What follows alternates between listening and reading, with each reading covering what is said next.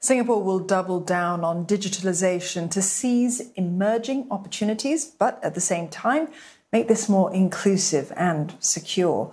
Minister in charge of Smart Nation and Cybersecurity, Josephine Teo, said this during the ministry's Committee of Supply debate. Now, responding to MPs, she says Singapore has made good progress in its Smart Nation journey. This includes websites and apps that are helping the country respond to COVID-19.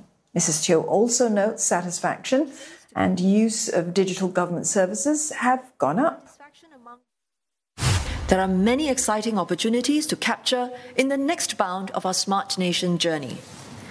Even as we speak, the digital future of smart cities, sustainability, finance, education, and healthcare is being reshaped.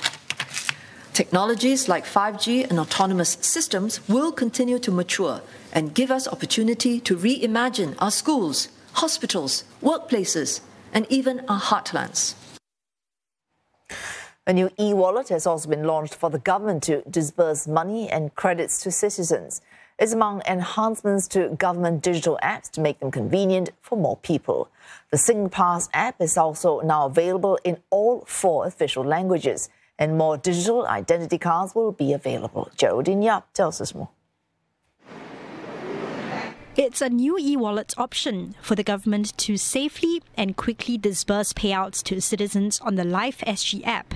Called GovWallet, it means giving access to more people who can use the funds even without a bank account. The Defence Ministry is already using the feature to distribute national service recognition benefits. The e-wallet is also being used for workfare income supplement payouts. Merchants don't have to be trained and be used to another e-payment mode, because what GovWallet does is it actually leverages the PayNow ecosystem. So whatever merchants that's already onboarded with SG QR PayNow or sign up as a PayNow merchant, the users with GovWallet can actually spend in front of the stores by scanning their SG QR code. The team is now looking at using the Nets payment ecosystem to provide more spending options for GovWallet users. At the same time, the Singpass app is now in Singapore's 4 official languages to make it accessible to more people. The public can submit feedback on the translations through a survey form in the app. Let me assure members that we will always try to offer alternatives for those who are less comfortable with digital services or cannot access them. This includes telephone services. Other new features that will soon be in the app include a digital driving license, as well as a function to allow business owners to retrieve basic company information, such as awarded government contracts.